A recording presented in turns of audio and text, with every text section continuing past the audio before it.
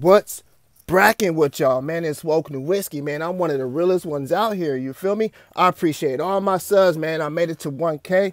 Hey, shout out to all the support. You know what I'm saying? But look, I woke up this morning. You know what I'm saying? We got Orlando Brown. Supposedly he got locked up. You know what I mean? So I did my little research. I couldn't find a video of him getting locked up, but I found this video of him exposing the Panda Eyes agenda. For a lot of y'all that don't know what that is, y'all gonna have to watch this video. But besides that, look, in this video, he explains why he can say what he can say. Haven't y'all been wondering that? We about to get straight to it. He gonna expose all that, you feel me? Is y'all ready? Let's get it. You mentioned this Panda Eyes. So this is like a society of celebrities that mess with. Well, yeah, it's a society of the big time celebrities that mess with. The main person that's one of the leaders who actually did this to my in life, I do realize that I have made the decision to not do certain things, which means that I've had to eat certain things, I've had to endure certain things that would. You heard that, right?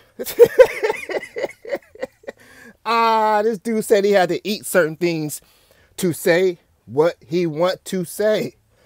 Let's keep going. That would allow me to be able to say certain things like this, and not be able to be comfortable about not sleeping at night. But I am in a comfortable position, and I can tell you that the Panda Eye thing is definitely something that needs to be rectified. Yeah, it showed us. After this video, it's gonna get some attention. And just imagine what this dude had to eat. What did this dude eat? I bet you he'll eat anything just to talk. You feel me? Just so he can get away with saying anything he want to say and sleep good. Let's keep going, man. What about Scientology, and what about theorology, and what about art and all that stuff? What about Van Gogh and Picasso, and what about that kind of stuff? That's what we need to get back into, our world, bro. We about to lose our world. My father is getting mad, and he's about to piss everybody off by taking us all out. Somebody please help me.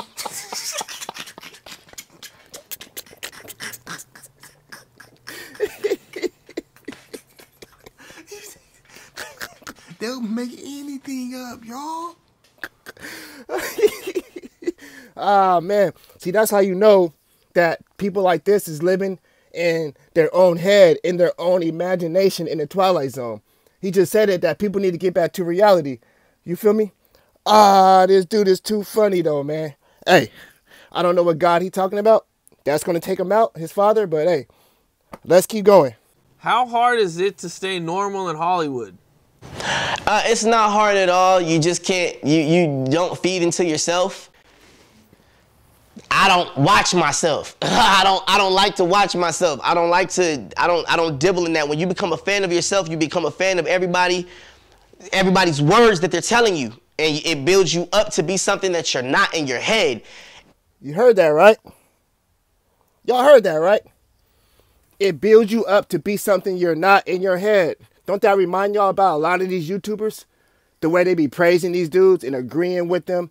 You know what I'm saying? And acting like they're really rocking with them and supporting people like that. It gets all in their head. You feel me? But it's not real. It's cap. It's fake. Now look, he said all this, right? And then he decided to expose Cam Capone. Y'all gonna have to hear this right quick before I end this video, man. But watch this. Yo, Cam Capone. I woke up on my sleep to tell you this, bro. Number one, you're Raven. Number two, you're Pastor Ray. Hold on, he just said he's Raven and he's Pastor Ray. How is he these two people?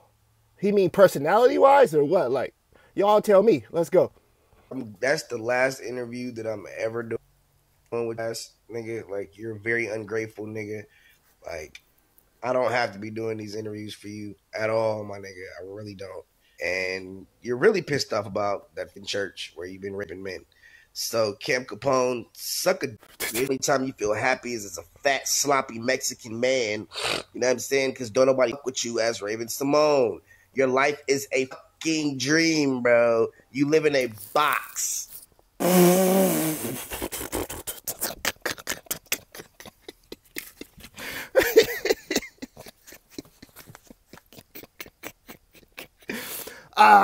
Hey, Cam Capone, man.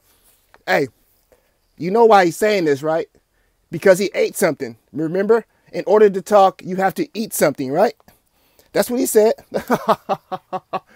Hey, y'all let me know how you feel, man. It's a banger. And I'm gone.